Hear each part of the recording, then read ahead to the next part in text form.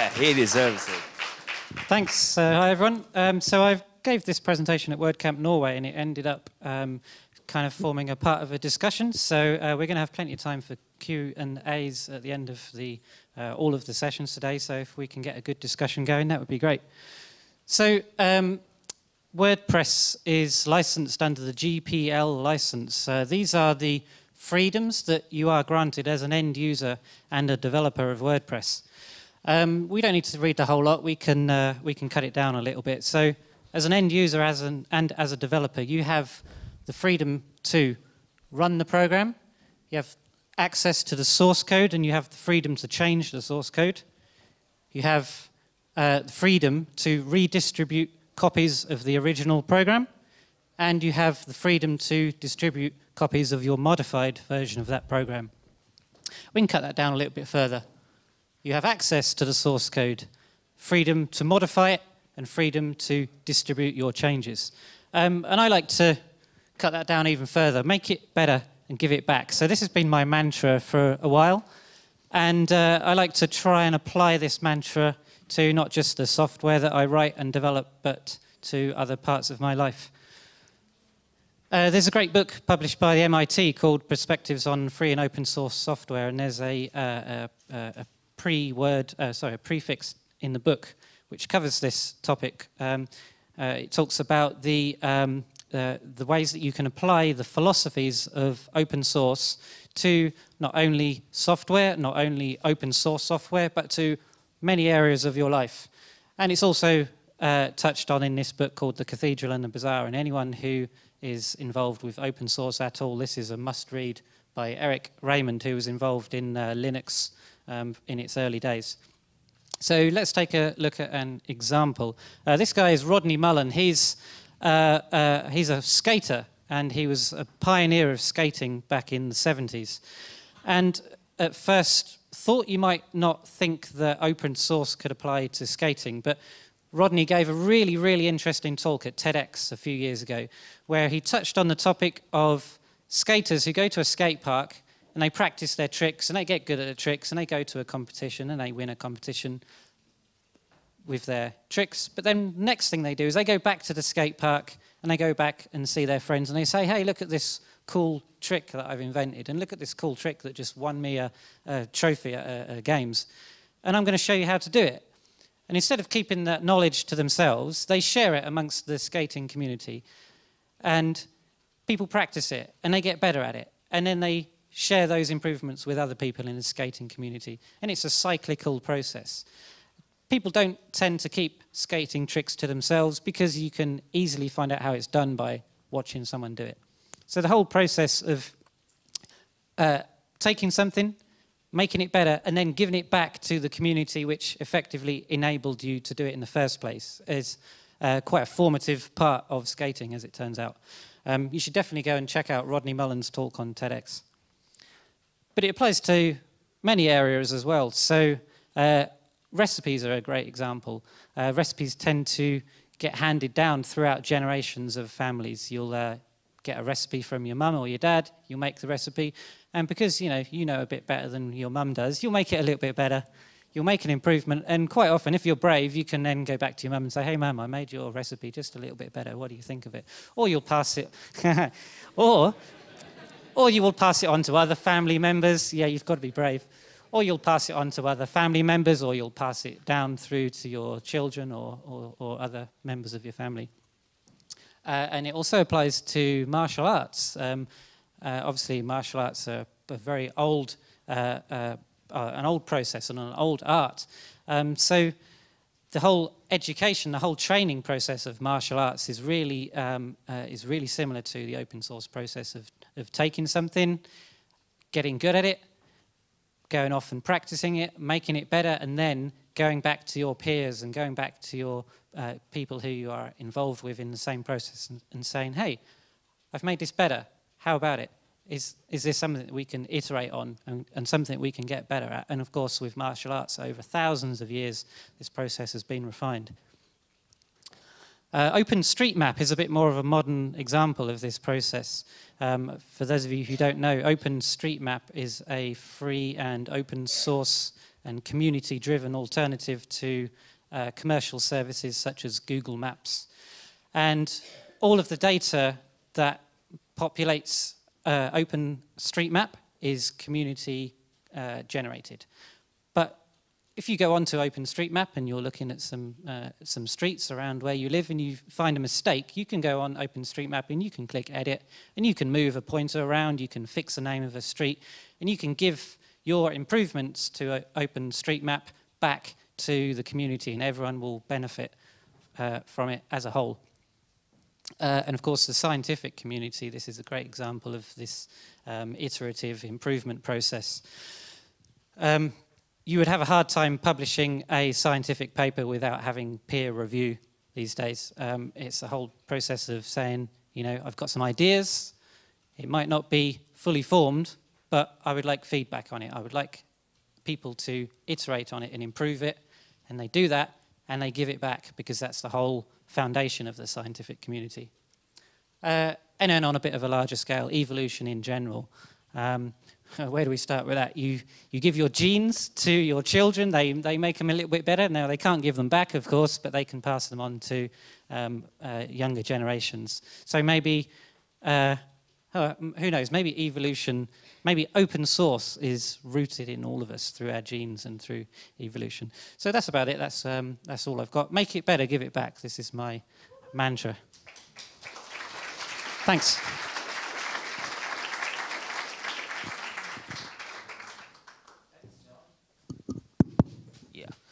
Next, Rachel McCollin, about teaching WordPress to kids and what it taught her. Good morning, everybody. My name's Rachel McCollin. I'm a WordPress developer and writer from Birmingham, where today the sun is shining. And if you were in room 3 yesterday afternoon, you'll know why I said that. And I'm going to talk to you today about my experiences teaching my code club to create their own sites. So I run a code club at my local school, which happens to be my kids' school. I've been running it for nearly 2 years now. And it's part of a national organisation called Code Club, unsurprisingly. Can I just ask for a show of hands, anybody who's heard of Code Club? So there's quite a few people. Anybody here run their own Code Club? Do. Hopefully I'll convince some more of you to get involved by the end of this talk. Code Club is a voluntary organisation that teams up people with technical skills, volunteers, with schools or libraries or community centres or anywhere where they want to run a code club for kids to learn. And they start off with Scratch, which is a great tool that helps kids understand how code works without having to worry about the syntax and so forth, so you don't get any white screen of death, any of that thing. And my kids had been spending some time on Scratch. They've been doing a bit of HTML and CSS. They've been doing some Python. They created loads of really, really fab projects. But they were getting a bit frustrated, particularly with the HTML and CSS, because when you're starting out, it's a bit dull what you're doing. And when you're 11, you want to create flashy, whizzy things. So I said to them, how do you fancy all having your own blogs? And they were like, yeah, we'd love a blog. So I set them up with a multi-site installation. Multi-site, yes. And this is a screenshot I took of it recently. You can see I haven't really been maintaining it very well. There's a few updates available. But this was about a term ago, and we spent half a term working on this. So I created user accounts for each of them, and I set up a number of sites, just empty sites for them, installed some themes and some plugins as relevant to them, and just sort of let them get on with it, really. So I found some themes that they could customize. I had lots of customization options, which they really liked. And it was quite interesting to see the different directions that they all went in.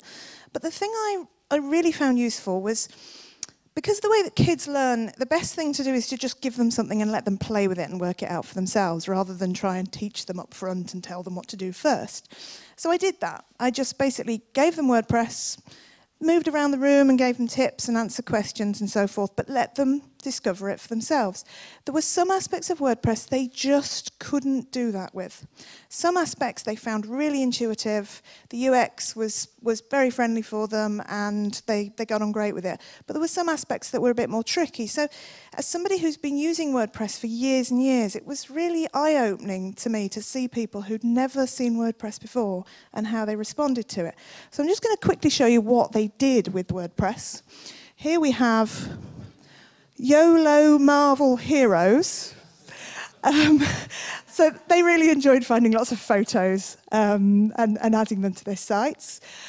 I have no idea where they came up with the idea of a blog about moustaches. This was 3 girls who invented this princess moustache character and are still blogging about moustaches. And they're making up all sorts of random rubbish about moustaches. And then we had our mystery blog. Now, the 2 girls who run this blog said to me before I came here today, whatever you do, miss, do not tell them who we are because it's a mystery blog. And the whole point is that their classmates are supposed to guess who wrote which posts. So I've promised them, I said, I won't say who you are. And besides, nobody at WordCamp London is really going to know who you are anyway. So they are sort of, does anybody ever feel that Mondays are unlucky and things like that? I mean, sometimes you read this and think, oh, I should be telling the parents what they're writing. But it's very entertaining to see what they come up with. And then here, I'm quite... on one hand, I'm quite proud of this one because my son's behind this and he's got 4 WordPress sites. But on the other, I'm quite ashamed of his design skills. He's definitely a geek. But this site was interesting because there were 3 of them working on it and they had very different ideas about how to customise it. And they kept going in and undoing each other's work. And then at one point, somebody deleted somebody else's posts. So I had to change permissions. Oh, I had to basically start and tell them that they can and can't do this. And in the end, I had to split one group in 2 because they just kept changing each other's work. And then finally, we had this quiz site. So it's a quiz all about football teams. So I installed a quiz plugin, and they created this quiz and then got the other kids in the group to do it. So that was really good fun for them. So on a more serious note, some of the things that I learned from watching them do this. The good, they loved creating the sites, adding content to it. They found that all really straightforward, had no problem with adding images, links, and so forth. None of them asked me how to do that. They just got on and did it. They really liked the customizer. The customizer, I showed them that there were often 2 ways to do something. You go through the widget screen or go through the customizer, for example. They all went for the customizer because it was very visual, it was immediate, they could see what was happening. They liked that. And the other thing that was interesting, in the way that kids do, they find their own workarounds. So those things they couldn't work out, they found some sort of solution. Now, I looked at some of those solutions and thought, oh, that's a bit of a messy way to do it, but it worked for them. And the not so good posts and pages, they could not understand the difference between posts and pages. These kids had never blogged in their lives. They had no idea. When I tried to explain to them that a post was for their posts and that it would be constantly updated and that they had a page that would, show the loop and the feed of all their posts. What? To them, a web page is a web page. And then I said to them, well, on your pages, you want to put things like about you. And then they just started doing it and put loads of content in the wrong post type, as it were, and ended up, when they then came to look at categories, because they couldn't categorize their pages, they had to then create posts and copy and paste what they'd done in the pages. But they didn't care. This is the thing with kids. They just like, oh, I did it wrong. Oh, I'll redo it. I'll just get on with it and do it. Whereas I'd have been sitting there going, oh, I messed up here. I've been getting really annoyed. They just got on with it. They struggled with the difference between categories and tags. This may have been because my explanation of it to them wasn't really very good. And none of them really used tags in the end. They all used categories. And the main reason they used categories was for navigation. When they discovered that they could add categories to the menus, that was when posts really made sense to them, when they linked with categories. And creating menus was something they didn't find very intuitive. Even through the customizer, I had to help quite a few of them create menus. So when we spent a couple of weeks creating all the content, doing all the customization and design, and then when we got on to looking at structure and navigation, they did need quite a bit more input from me. Although I will say I did stand up and give them a demo and they all ignored it. They all just carried on doing what they were doing. And then afterwards they said, "Miss, how do you do this?" I just demonstrated that. I'll have to do it again with you. But all in all, it was a really interesting experience seeing how young people who've never even heard of WordPress in many cases and who've never had their own website or blog got to grips with it and were really, they really quickly created. I think we spent about 4 hours in total working on it, but some of them are still working on their sites and their blogs and adding posts. And occasionally when they have a spare few minutes in Code Club, now we're working on Python, for example, if they finish a project in one session, they'll just go back to their blog and have a bit of a tinker and add some more content. So it's really encouraging to see that they like it so much. So I would finish by saying teaching WordPress to kids is great fun. If you're at all interested in running your own Code Club, please look at the codeclub.org website or come and talk to me afterwards and I can tell you all about it. Or alternatively, if you know some kids, if you've got kids yourself or nieces or nephews or kids of friends, it's a really good way to get them to introduce them to the internet and to creating their own thing online, and they love that. So thank you for your time.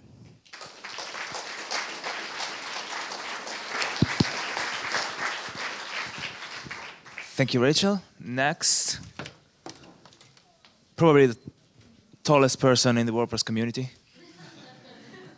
Taco Verdonschot. That's probably Remkes, by the way. Taco Verdonschot. You've been practicing.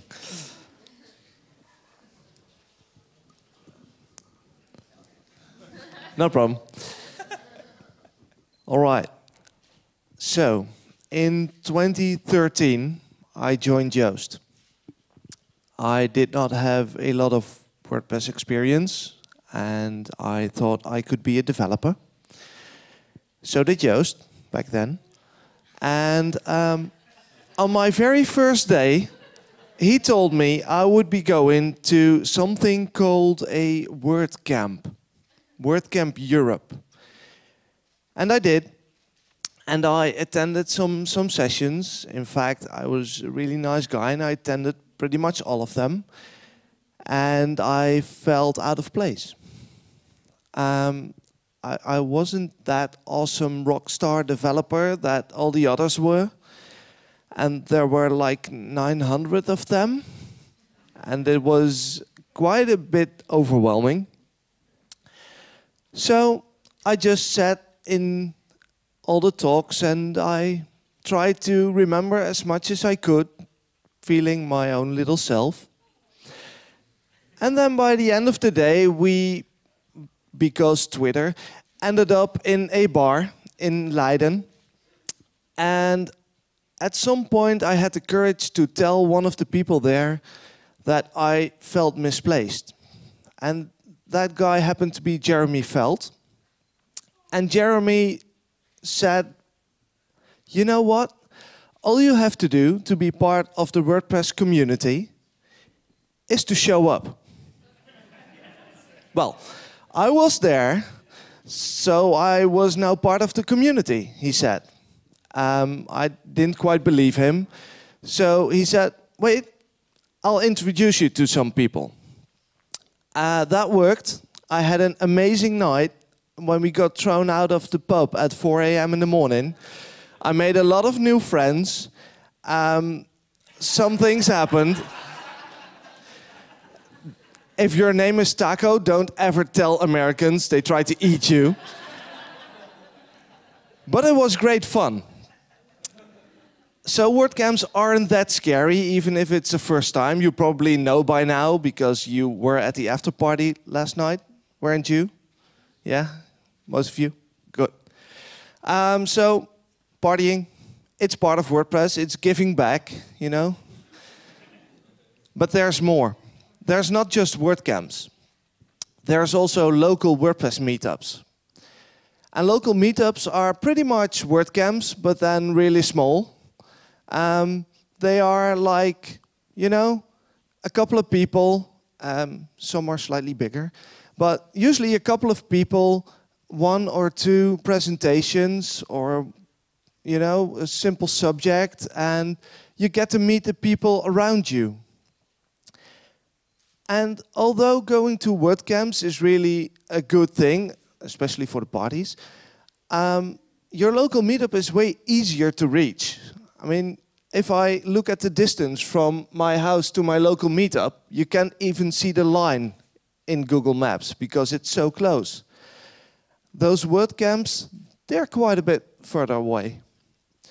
So you might go to your local meetup to meet local WordPress people, to share your knowledge, especially if you've been at a WordCamp. You learned like a lot of new things probably. And you can bring it back to your own community and help your own community improve. And next time, drag them to WordCamp.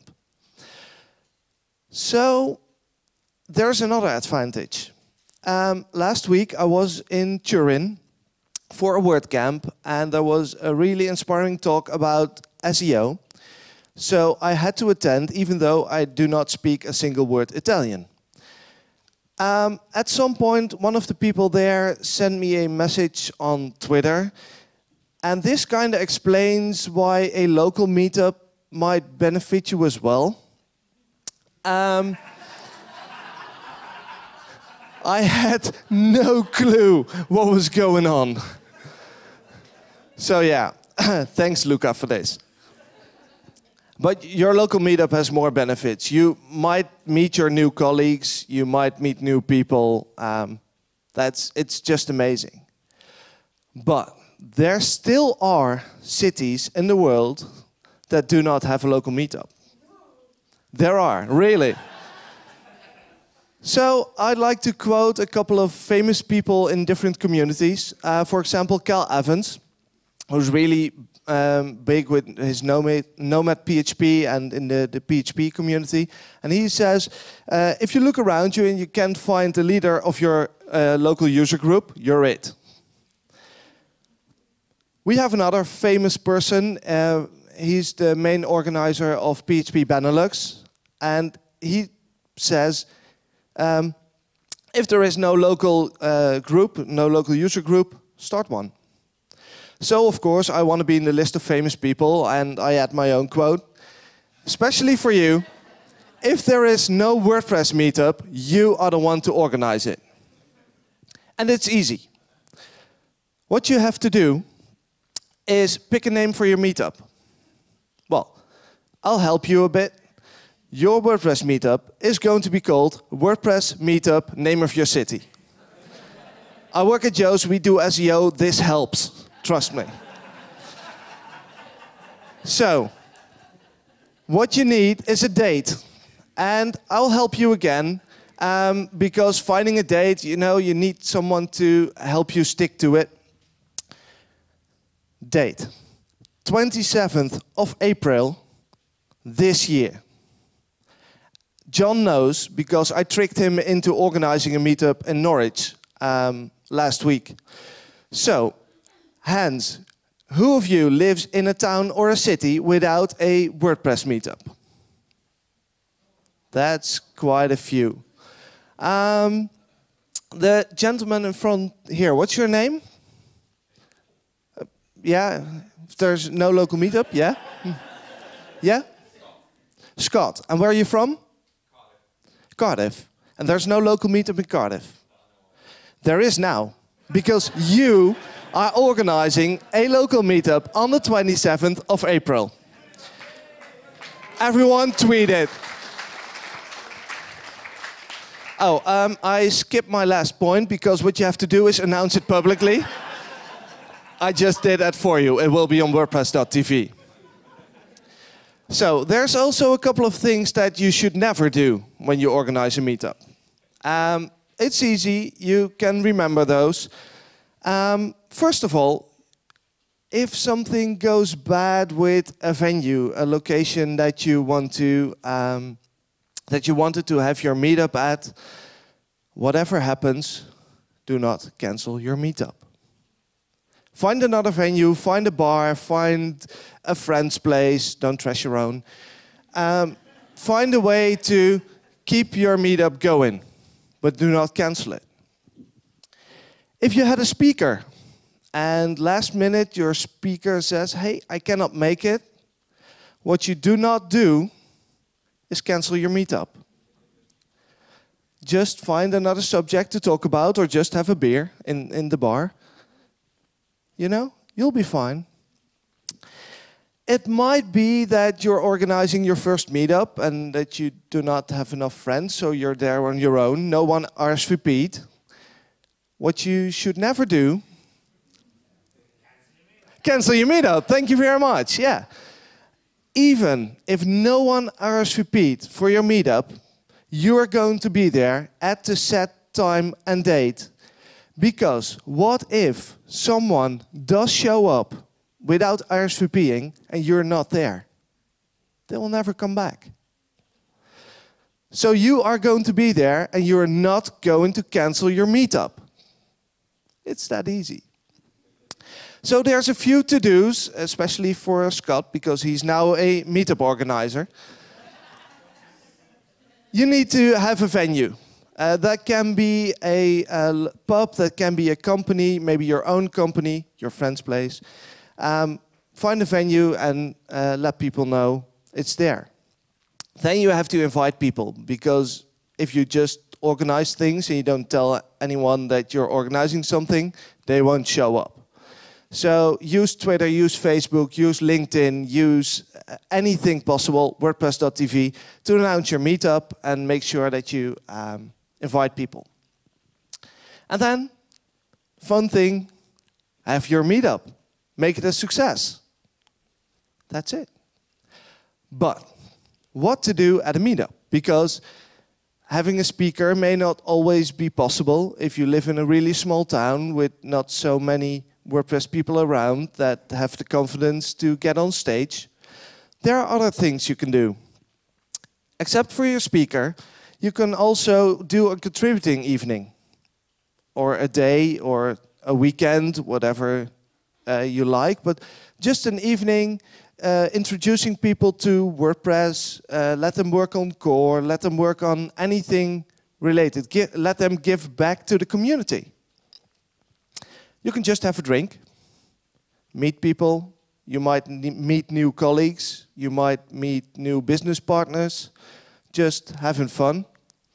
And of course, there's a very important thing you can do, and that is translate WordPress into your own language. I didn't forget it this time, Petja. And it's easy if you're not going to do a meetup on the 27th of April like Scott is. You might join the WordPress Translation Day, and you can find more info on that on wptranslationday.org, and then help us translate WordPress into, well, any language. And if you speak anything other than American English, you can contribute. So don't think you're excused because you're British. You're not. All right.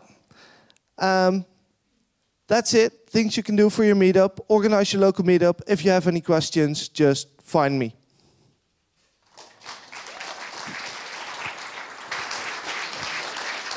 Fantastic. Thanks, Taco. And please, everyone in this room, just tweet the 27th of April, hashtag WP Scott is going to organize the meetup. Tweet, we'll retweet. We have 5 minutes for questions to Taco or John or Rachel. So 5 minutes means probably 2 or 3 the maximum. Petja. I have a question for John. Have you found anything other than WordPress that you can implement the whole open source in your daily life? Oh, me personally? Yeah, you personally, outside of software development. So I suppose I've found a few other open source projects which I contribute a little bit towards, like jQuery and a few other projects. But so outside of my life, yeah, I suppose the primary one for me is this is going to be a bit of a strange one. So I used when I was a youngster, I used to race karts, like little go-karts, and I as a youngster, I was just kind of dropped into a go-kart and gave a kick start, and that was it. And I had to learn as I went. And I've got a few young cousins who wanted to get into karting, so I passed that knowledge of karting on to them, and I ended up sort of helping them out to, like learn the racing line on the track and things like that. So it's quite a vague connection, and quite often you'll sort of you'll struggle to find the vague connection between making improvements and the philosophies of open source. But it's also turned out that the guy who owned the track where I used to race wasn't actually any good at racing karts himself. So he came along one day and watched me showing these kids how to ride karts, and he picked up a few tips from me. So that's a little bit that I gave back to the guy who put me in a kart and just gave me that kickstart all those years ago. That's about all I've got, yeah. Fantastic. Other questions? Hi, a question to Rachel. How old are the kids you're teaching WordPress, and how much you have introduction into WordPress? Like you just say, here's a website, just start, or do you explain like a few hours or days before they start? That's a very good question, because I should have said that in my talk. They're all aged 10 and 11, so they're years 5 and 6, the last 2 years of primary school. In terms of introduction, a couple of minutes. Yeah, I learned from experience of doing Scratch with them, which was the first thing we did, that having spent the first session talking to them about lots of concepts, about code and the internet and all sorts of things, and having them all just sitting on their phones, reading their books, ignoring me, what they wanted to do was just do it. So I set them up with WordPress, told them their login, and just let them get on with it.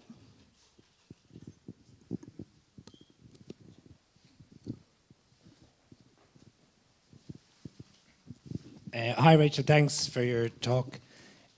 Most of what you said I found applies to adults that I work with and teaching them how to use WordPress and those same concepts of pages and posts and categories and tags. I'm just wondering, was there things that you learned from the kids that you bring into your own work, or how you teach to adults?